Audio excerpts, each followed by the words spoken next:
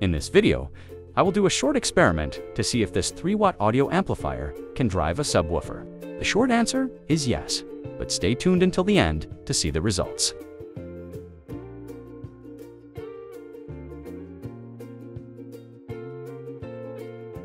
I'm using the Bluetooth board from headphones that are no longer functional, and it has its own battery to help prevent ground loop interference.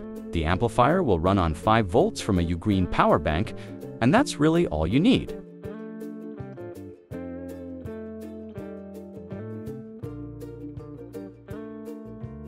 So here is the sound test.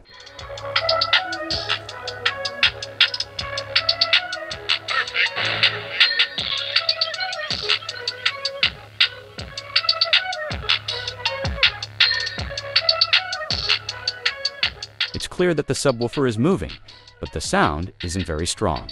Anyways, thanks for watching. Peace.